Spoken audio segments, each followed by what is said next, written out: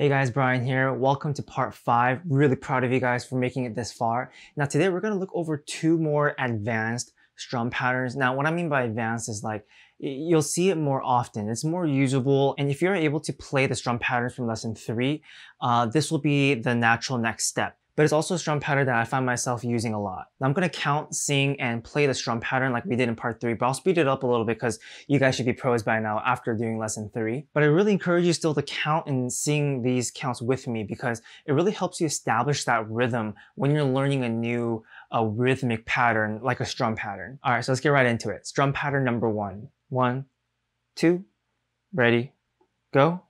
1, 2, 3, and 4 E and 1, 2, 3, and 4 E and 1. With down ups. 1, 2, ready, go. Down, up, down, up, up, up, down, up, down, up, down, up, down, up, up, up, down, up, down, up, down. Now let's strum it. 1, 2, ready, go.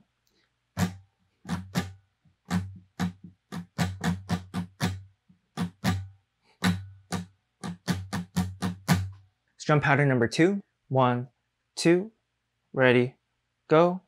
1, and 2, and 3, 4, and 1, and 2, and 3, 4, and 1.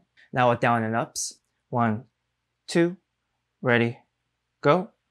Down, up, up, down, up, up, down, down, up, down, up, up, down, up, up, down, down, up, down. Now let's strum it. 1, 2, ready, go.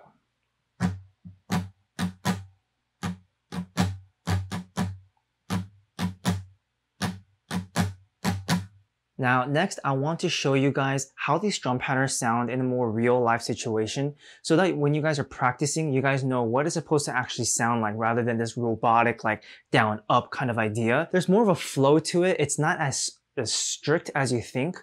Just take a listen.